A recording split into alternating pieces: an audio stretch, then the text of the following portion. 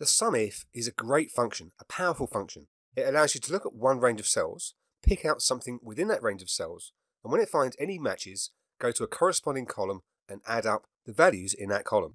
So where this first example is asking how many jobs did the plumbers have, we're going to go across to the list of trades in column D, look for the plumbers, and when it finds a plumber, like on row 7, it goes across to the jobs column and adds 100 to the tally. It then continues down the list, it finds another plumber on row 8, so it then goes across to the jobs column again and adds another 12 to that tally. And it continues like that all the way down the list. You can see the structure down here. It's saying equals SUMIF, lookup range, criteria, and sum range. They're the 3 bits of information you have to provide.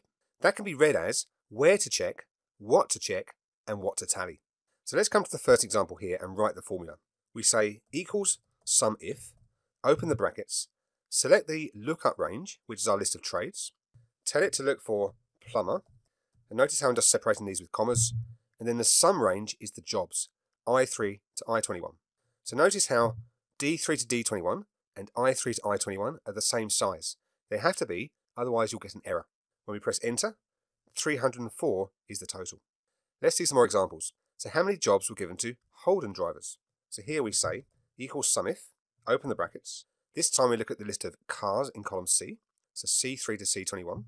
We say look for Holden, and when it finds any Holdens, it goes across to the jobs column, which is in the range I3 to I21, and adds up the number of jobs, 194.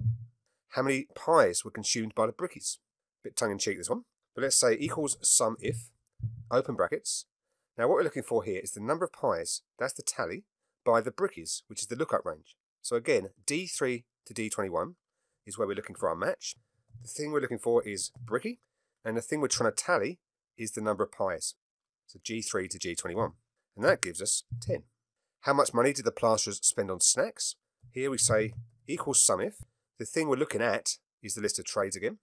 The particular trade we're looking for here is plasterer, and the thing we're adding is the price or the amount they spent on snacks. So H3 to H21. Close your brackets and enter. $90.